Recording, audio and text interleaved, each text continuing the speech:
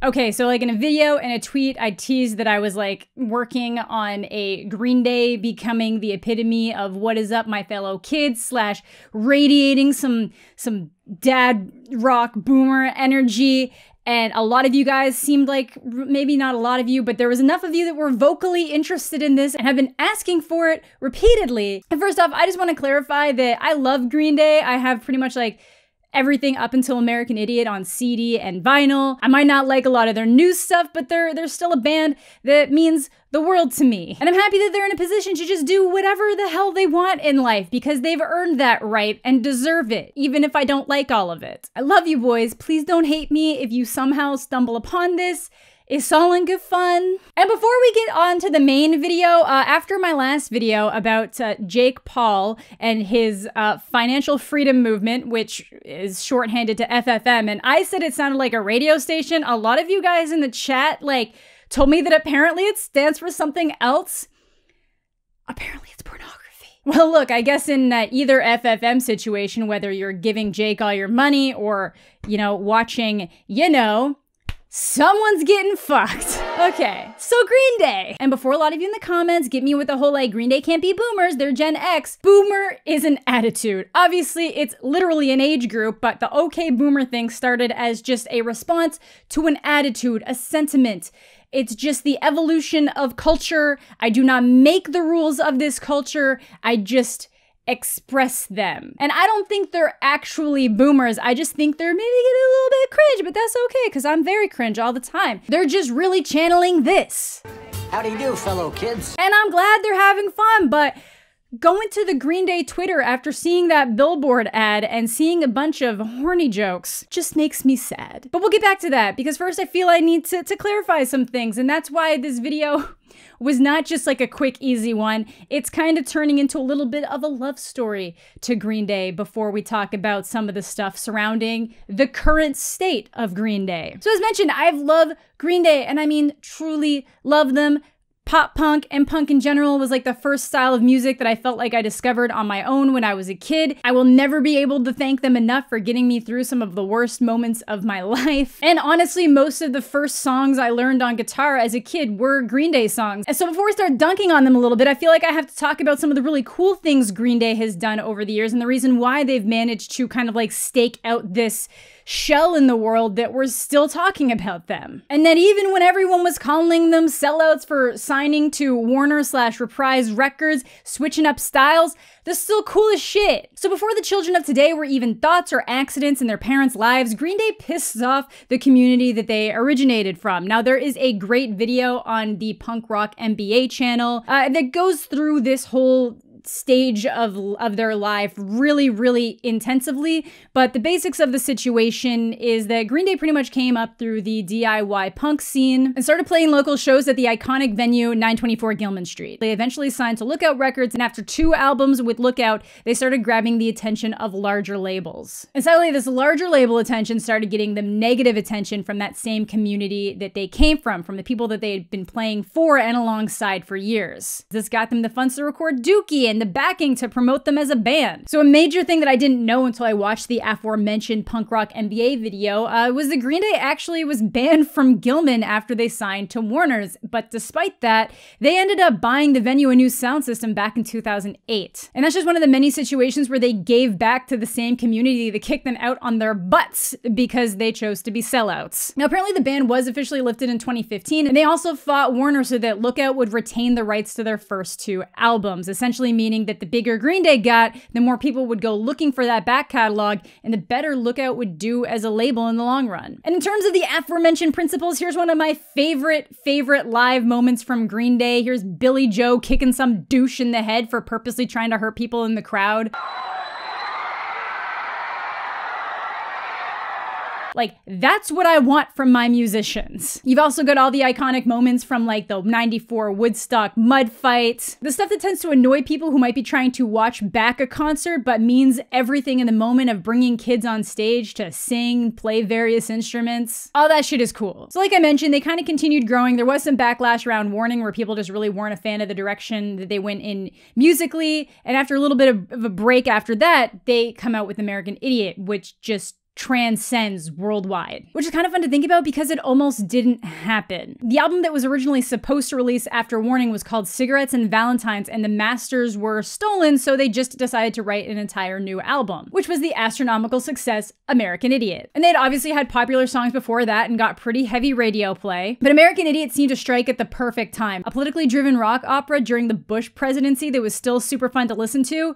The stars really aligned for that. And then things got a little bit weird. Obviously, this album being so successful catapulted them into a new level of success that they hadn't previously anticipated. American Idiot was turned into a musical, and there was even talks of a film discussion. A song off of Trey was used in the Twilight soundtrack. Y'all know how I love my Twilight. And wait. Why didn't anybody tell me that there's a Green Day Beat Saber song pack? Where is my VR headset? Anyways, through all that, I think it kind of got hard to go from being the champions of the underdog and the 99%, the life you grew up with, to being shoved into the 1%. Billy's even talks about this with Rolling Stone, stating, "I feel like a 99, but technically I'm a 1. I know that's where I come from, the 99, even though I can afford for my kids to go to a good college." And this success ended up leading to a couple of public backlashes because they basically entered a nonstop work cycle after the release of 21st Century Breakdown. They were in a constant tour cycle. They were working on new music. It just never really seemed to let up. And there was a lot of anxiety there, particularly for lead singer Billy Joe Armstrong. And one of the most notable moments during this time is obviously the iHeartRadio breakdown. I've been around since 1988. And you're gonna give me 1 fucking minute? You gotta be fucking kidding me! You fucking kidding me? What the fuck? I'm not Justin Bieber, you motherfuckers! Let me show you what 1 fucking minute fucking means.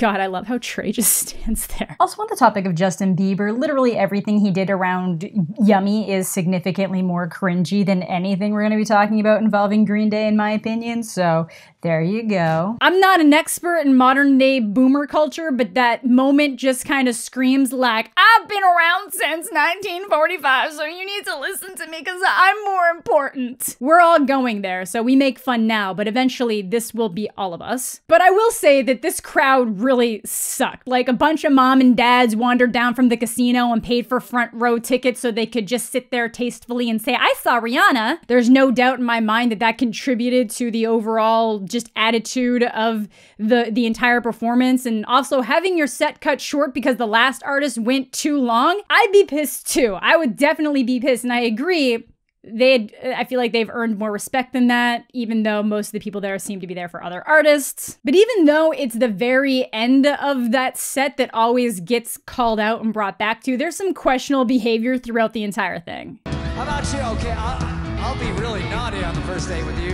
So it ended up coming out later that Armstrong was dealing with pretty significant alcohol abuse issues combined with prescription medication. He had been taking medicine for insomnia and anxiety and was kind of taking way too many of them because he just couldn't keep himself in check. And then obviously combining that with alcohol is just a recipe for disaster, which he's now thankfully kicked after that moment. He was encouraged to go into rehab. Though now in 2020, he kind of looks back on it as a super punk rock moment, saying, I thought it was more negative than it was. Now I think it was one of the most punk rock moments in the last 10 years. I should have taken it as that instead of a nervous breakdown. I know it gets pretty dark for other people that were involved, like my wife and kids, but as a piece of theater, it was pretty amazing. And yeah, there are a lot of awesome no fucks given moments in that performance, but knowing the reasons behind it just make it difficult to champion. Like, that could have been the moment where he catapulted off a cliff, and then this video would be having a very different conversation. But during this time, the trio released Uno, Dos, and Tres, which honestly could have been one great album, but ultimately ends up as 3 albums with a lot of filler. So at this point, the band took a 4-year break before coming back with Revolution Radio. A lot of people saw this as like the return to Green Day. It didn't quite get there for me, but a lot of people had fun and they really enjoyed it. But finally now, we get to the mother of all Mother Redacted-ers. Now this is really where some of these sentiments of cringe start to seep in. Again, Green Day, I love you. I will attend any concert you put on. I will yell my heart out and cheer. we're just having a little bit of fun here today. And I'll clarify that they've not done a single thing during this album cycle that's worthy of extreme hate or criticism. It's just some fun. It's not like Yellowcard, who aren't even a band anymore, who are suing Juice WRLD even though Juice WRLD has passed away. Yikes. This is just some stuff that makes me feel a little bit sad and make this kind of face. Again, I love you. So what specifically prompted this video was the billboard that I alluded to earlier that the band shared and ultimately deleted when they started getting dunked on heavily by the internet. No features, no Swedish songwriters, no trap beats, 100% pure uncut rock. Back in my day, we had real music. Is just the energy that I feel from that. So there's so much to unpack here. And a massive chunk of the internet collectively cringed at the boomer energy behind this billboard and the ads. I've seen this on magazines, newspapers. I've seen it. They committed to this ad. So first off, there might not be features, but there are samples to the point that Oh Yeah's proceeds are being donated because it sampled a Joan Jett cover of a Gary Glitter song. And there was some shit that people realized about Gary Glitter. So yeah, I don't even know what they're trying to prove by not having any Swedish songwriters. Like, I get it, but at the same time, it just seems weird. I know some people were trying to say that all of this felt racist. I'm not gonna go that far. It's not, it's just cringy. Like, we don't need to make it bigger than it actually is. It's just sad. And then I might not listen to trap music, but it's still just so lame to try to prop up this album by shitting on what a ton of other people like. Apparently, a lot of this stuff can potentially fall back on Crush Management, who I guess they signed with back in 2017, who seem to push Green Day into an area where they're marketing themselves simultaneously to kids, dads, and those guys you went to high school with who just got super stuck in their rural ways, still saying things like rap is crap and probably get along super well with Nickelback and Five Finger Death Punch. Was that a little bit too is that too specific? But the marketing issues I'll try not to hold to the band too extensively. I know they have to okay everything, but I get that they're not the ones like going out there making the ads. And I get that rock music is in a super weird place right now where like half the things that get put on top performing Billboard charts for rock music are not rock music at all. So to be one of the last major commercially viable rock bands is kind of hard to juggle the marketing, but 100% pure uncut rock is just, no.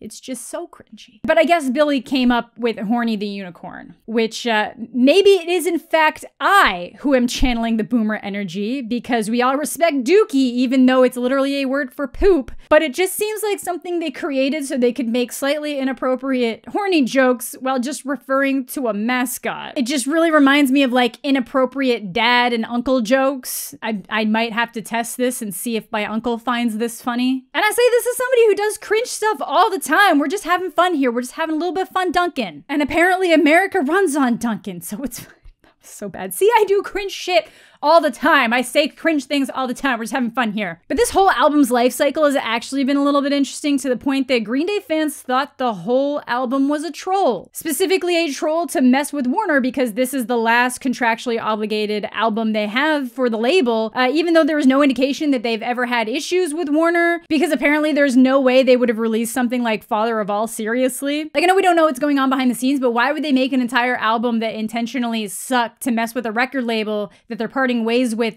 anyways, while still expecting their fans to pay for it when, again, their contract's already up? If that was true, they'd be super shitty. So you might be wondering why people thought this was a joke album. So other than a lot of people questioning the singles, another major reason seemed to be the album cover, which I guess fans just thought it seemed like such a lazy mess that there's no way it could be real. The album's also super short, clocking in at 29 minutes, which just apparently reeked of a lack of effort. And now that the album is out, there's still people who think the whole thing is a troll and the band's going to release a real album later this year. Now, Billy Joe has said that there's more songs that weren't released on this album and they've been working on some other singles, but he said they would probably be released individually as tracks or as a smaller EP, nothing indicating that Father of All is any kind of troll. And one of the things that really fueled this was that there was a band called Panicland who ended up taking a fake leaked track list and made an entire Green Day mimic album and started leaking various pieces of the project online, including a fake album cover, studio session video leaks, and full songs that sounded like they could have been Green Day that included some Green Day sampling to really just drive it home. And a ton of people took this super seriously, and there are people to this day that are disappointed that this album is not actually what Green Day released. People really thought that this was a genuine project that was going to be more in the vein of their original sound or their typical sound, and the whole thing was a hoax. I'll link to the video down below because everything they did is super interesting and it's definitely worth watching. And the sheer amount of products that are being made for this album just remove any remote belief that this isn't 100% intentional. The products rival those of what Kiss and the Misfits have their logo on. There's horny stash jars, horny grinders, honk if you're horny bumper stickers, Zippo lighters, guitar strap, mugs, pins, air fresheners, baby onesies, socks, t-shirts, hats, hoodies, and long sleeve tees. That's a full product line. This is not a joke. And obviously if the album was amazing, none of this would really matter. It's just a marketing team trying to figure out what to do with rock music in the modern age. But while some of the songs are fun, the album as a whole just feels forgettable to me, and it's loaded with a bunch of the stuff that they've been called out for overusing in the past while still not really sounding like them at all. A lot of people are making like the Cars/Pepsi commercial comments, probably because of some of the like woo woo, and there's some really rough lyrics. So some of these songs musically don't really bother me that much, but it's like when I really hone in on the lyrics. Let's take a look at I was a teenager. For example, I was a teenager, full of piss and vinegar, living like a prisoner for haters. I was a teenager, I'm an alien visitor, my life's a mess, and school is just for suckers. School is for suckers? Oh my god, is that Jake Paul? So yeah, a little bit rough to me, a little bit rough. But again, if you like this album, that's awesome. I'm glad it brings you joy. That's what the world is all about. But a lot of people really hate this. I went into this record praying the big boomer energy radiating off of this billboard were both just ironic. And if it is, let me say this record is maybe one of the most successful attempts at purposefully throwing a big fat turd into the collective lap of your audience. So, are Green Day sliding into the boomer life? Maybe just a bit, but I guess it's kind of hard to be in your 40s, to have reached such a high, insane level of success, have a wife, have kids, and still be the same people that you were in your 20s. And I'd still love to hang out with these dudes and use all of the certified Green Day Instagram filter apps with Billy Joe. I'll do it. I'll make fun of it, but I'll do it. My parents do cringy things online all the time, and I still love the hell out of them, and guess what? Green Day are dads on the internet now. So I guess what I'm trying to say is that some of the stuff they do does feel like it's channeling and giving off some significant dad and boomer and what have you cringe energy. But the real boomer is the marketing team. Whoever came up with that. That's the real enemy here. And honestly, at the end of the day, even if I'm not a huge fan of their new projects, all the members seem like totally awesome people who love what they do and still have a passion for the music, and we should all be so lucky in life. So again, I'm just gonna pull it back to everyone ages, everyone goes through nostalgia, everyone's gonna age out of trends and feel old and get called boomers or oldie by a new generation of kids, and then the same thing is gonna happen to that generation of kids until the entire planet just blows up. That's life. Love what you love. Do good. Also, someone said they'd hit me if I didn't mention the fact that if you pitch up Billy Joe Armstrong's voice, he sounds like Phineas from Phineas and Ferb. So there you go. Anyways, that's gonna do it for today's video. I don't know what this is anymore. I hope somebody actually enjoyed this. This has gone through many transitions and writing, rewrites. So thank you all so much for watching. Have a fantastic day. Thank you to my Patreon supporters. You guys rock.